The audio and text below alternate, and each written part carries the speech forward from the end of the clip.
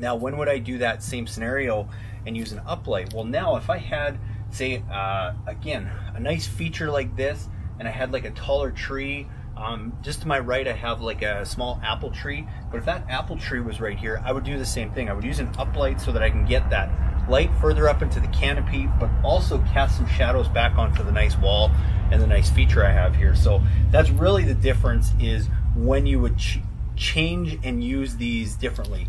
Hey guys, it's Cal from the Lighting Doctor here. I hope you guys enjoyed this video with some more great landscape lighting tips. To learn more about landscape lighting, go and check out our website at lightingdoctor.ca, or if you want to see what a real quality landscape light should look like, go and check out our Try It Before You Buy It offer, where you can get a premium quality fixture at a discounted rate with your very own battery pack, so you can go and test out how that light's going to look and feel what a real premium quality light should look like. So go and check us out at lightingdoctor.ca, or go watch more videos on YouTube just by searching for the Lighting Doctor. Today we're going to show you the RS Up Light. We've already installed it, it's already wired, but I want to show you a couple features that are nice about this. This one's been in for a while. We've used it to highlight this tree here, and as you can see, it's not too far back from the base. That's a common mistake, that people tend to bring that light too far back and try and point it at the canopy, and what happens is you miss a lot of the trunking structure and stuff. Hey guys, it's Cal from the Lighting Doctor, and fall is upon us. It is probably one of our busiest seasons for landscape lighting because the days are getting shorter, so you can actually see what your lights look like before you go to bed. So it's a great time to go and start looking at your landscape lighting plan. So go to lightingdoctor.ca, go and access all our free resources, including our free consultation where we help you design and build your own do-it-yourself landscape lighting kit, and our Try It Before You Buy It offers, where you can actually go test and feel what a real quality fixture should look like. And if you got more questions, just go to YouTube, subscribe to our channel for hundreds of great do-it-yourself videos, or search Lighting Doctor in the search bar. So good rule of thumb, obviously the bigger the tree, you're probably going to have it a little bit further back so you don't create a big hot spot, but 12 to 24 to 36 inches back is a great way. But a great way to, or a great tip, is that you almost always want to adjust that light more upright than you actually think. So many people put it far back and they point it at the canopy, and what that does is it creates a big hot spot, whereas if you get it a little bit more upright, it tends to do a better job of highlighting the trunk, the branches, the leaves, and all of that stuff. So good rule of thumb when you're adjusting your lights, which are very easy with just a simple Phillips screwdriver, loosen that off and aim that more upright. Another thing I like about this guy here is that inside is a bulb, that this tree is still fairly small, and as that tree grows, we can very easily just twist off this top part. We got a nice rubber proof seal, we've got our lamp in there, then now we can just go and replace. And same thing, as this light burns out in 8, 10, 15 years, whatever it might be, you can very easily just go replace that with another MR16 bulb. And as that tree grows, if you want to increase the intensity of that light, you can also go do that just by swapping out the bulb inside, which makes it for a great light. Another thing I wanted to show you guys is a hex baffle. I talk about these in a lot of videos. Anytime you have a light that is close to a walking area, or you want to conceal the light source so as you walk beside it, that light's not shining in your eye, a simple hex baffle like this is a really easy way to go do that. Basically, usually you just throw it right under the glass here, go put this back on, and now we're going to have very little glare from the side and around here. It's going to really concentrate the light up here. It does take away a little bit from the light, but not a whole lot, so it's not something that I would typically worry about. But again, the nice thing about that is now, if you find that it does take away more than you would like for that tree, you can simply just go put a brighter bulb, still use that hex baffle, and get a great effect. So one of the best lights on the market by far, incredibly well built. The RS Up Light that you can get in all our Try It Before You Buy It kits. Go and plug it into our battery pack and test it out and really feel and see what that's going to look like before you go and have to buy a whole bunch. So guys, now I want to show you our WS wash light. Really good light, an alternative to the RS Up Light. Anytime you have a smaller feature, a smaller shrub, long grasses, flowers, maybe a nice feature like this cool fence we have here, wine barrels, that kind of stuff, anything you don't need a super intense bright light for, this is a great option, because if you notice, it has a wider angle lens, so it spreads that light a little bit further, which softens it as well as it's got a frosted filter on there. So again, it makes that light a lot softer. So I recommend this anytime you have any structures, features, anything like that that's under 6 feet. It's a great light. In this case, what we've done is we've used it to highlight really our unique fence we have here, as well as a wine barrel we have in the background. Again, same as our uplight, there's an adjustable screw on this side that you can just simply unscrew, and then you can angle that a little bit.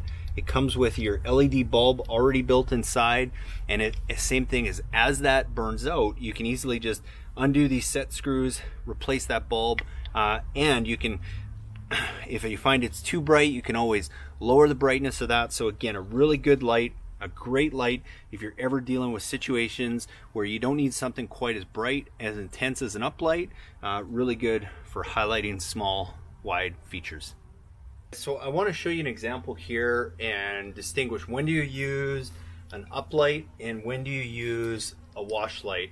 So one thing I will say is with an uplight, an in-ground light is going to do pretty much the same thing. It's going to give you the same effect. And in a case like this, we actually have an in-ground light here. And the reason being is because we didn't always have this bed around us. This used to be a grass area, so this light was actually right in the grass. So we didn't want to have something sticking out like out of the ground that we were going to have to trim around and stuff like that. So we actually put an in-ground light, and we just haven't come around to changing that yet. So we used an in-ground light, but we're going to get the same effect. It's just a matter of a maintenance thing. In-ground lights are more expensive because they have to live in the ground. They have to be able to hold out water better, so that's why you pay more for them. But now, when would you use a wash light and when would you use a uplight? So here's an example, and this is probably one of my favorite things to do, is take advantage of shadows on different features. So we have this nice brick wall in front of us, and I'll show you another example too, but whenever I have something like this, it's nice to go and highlight it, but if you can take it another step further and actually highlight whatever you have in front of it against the brick wall. What's cool is this is just some tall grasses. We're not super fancy, there's not much to see. Sometimes it'll be a small shrub. It's not an overwhelming feature to go and highlight, but what we can do now is, especially with a wash light I like to use in a lot of cases, and especially if it's a wider, smaller shrub, is actually go and place this in front of that small structure, so that not only are we highlighting the grass, but then we're creating all kinds of cool shadows against this back wall. So we're highlighting the wall, we're highlighting the plant, we're creating shadows, we're doing a bunch of stuff with one light, and it's a great way to get more bang for your buck. Now, when would I do that same scenario and use an uplight? Well, now if I had, say, again, a nice feature like this, and I had like a taller tree, just to my right I have like a small apple tree, but if that apple tree was right here, I would do the same thing. I would use an uplight so that I can get that light further up into the canopy, but also cast some shadows back onto the nice wall and the nice feature I have here. So that's really the difference, is when you would change and use these differently. If same thing on this brick wall that we have, it's not overly high. I mean, it's not even 6 feet high, so there's no point in using a light like this. It's going to be shooting light 15-20 feet up in the air, because really we're just going to be wasting all that. Whereas a wash light, you know, after 6 to 8 feet, it really disperses, so you're really maximizing the ability of that light. Now, another thing I wanted to point out, just as I'm kind of here, is same thing on a house. I talk a lot about highlighting the architectural features of your house, and say you have some nice brickwork, some nice stonework, whatever it is. One of the common mistakes I see a lot of people, a lot of landscapers do, is they'll take their, whether it be an accent light or a wash light, they'll bring it way far back from the house and they'll shine it at the house, and then what it does is it creates a big hot spot on the wall. And what you really want to do is you want to get that a lot closer. You want to get it somewhere in this vicinity, call it, you know, 8 inches to maybe 24 inches back, depending on how bright that light is and how high you need it to shoot. If you have a really tall house and you need to get that light 35 feet high, you're going to have a brighter light in there, so you're probably going to have to bring it a little bit further back so that you don't create too much of a hot spot here. But you're almost always better off, like I talk about even with some of the tree lighting, is get that light a little bit closer, use your adjustments, and angle that light more upright than towards the house. It's always a good rule of thumb, is whatever angle you think, you probably want to angle it up just a couple clicks higher, just to make sure that you're really getting the best effect out of that light. But if you're in the same scenario and say this was a stone portion of the front of your house that you wanted to highlight, but it's only about 4 or 5 feet high, that's where I would do the same thing, but I would use a wash light now because it's not going to be as bright, intense of a light, and it's going to create a really nice effect without a lot of glare and a lot of hot spots. So that's really the difference when I would use these. Same thing, almost any time I'm doing a tree over 6 feet tall, I'm using something like this. If I'm doing a bush or a shrub that's wider, that's not super high, I'm probably going to use a wash light. So I'll just share with you guys one little trick, something called a Hex Baffle.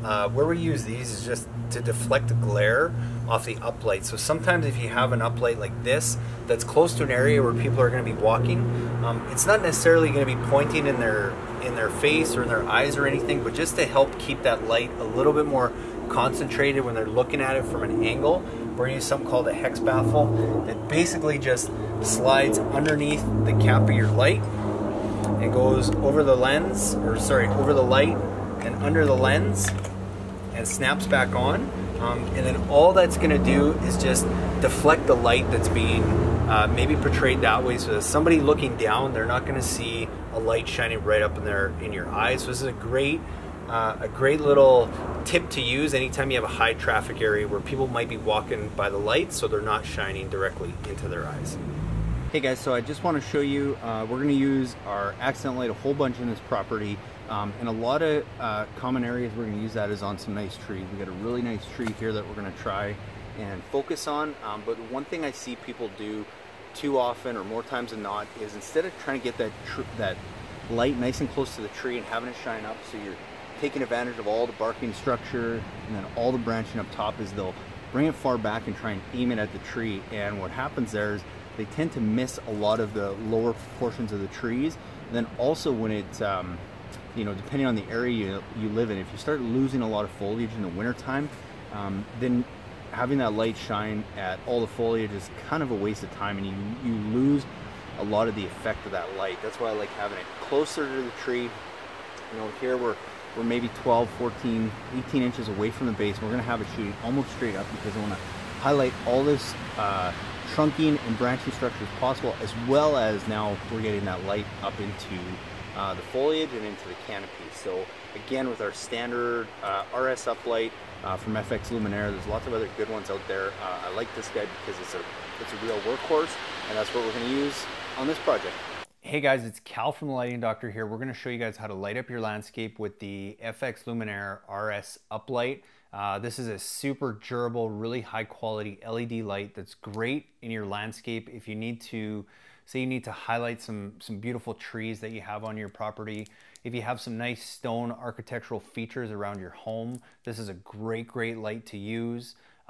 You can change the intensity of the bulb just by using a different lamp. So if you have a small tree that's only maybe 10 to 15 feet high, you can use the standard 4-watt LED lamp in here. If you're using trees that are maybe 15 to 20 feet high, you can increase that to the 5-watt LED. Or if you've got some giant oak trees or some really big trees on your property where you need to push that light at 25 feet or higher, that's where you get into the 6-watt LED lamps to really push that light out and make those features really stand out. Hey guys, thanks so much for watching. I hope you guys got some great do-it-yourself landscape lighting tips. Now please be sure to go to our website at lightingdoctor.ca and check out our how-to page. It's full of great resources, from our podcast to our video to our most frequently asked questions. And also check out our try it before you buy it light, where you can actually go now and get one of our premium quality uplights and a King Innovation Insta-Light, which is basically a battery pack now that allows you to go and run those lights and test them out on your property. Try it for 14 days. If you don't love it, send it back to us and we'll give you a full refund. And if not, you keep the light at a discounted rate and go and buy what you need for your project. So thanks again for watching. Please be sure to leave us a comment. We'd love your feedback. Have a great day.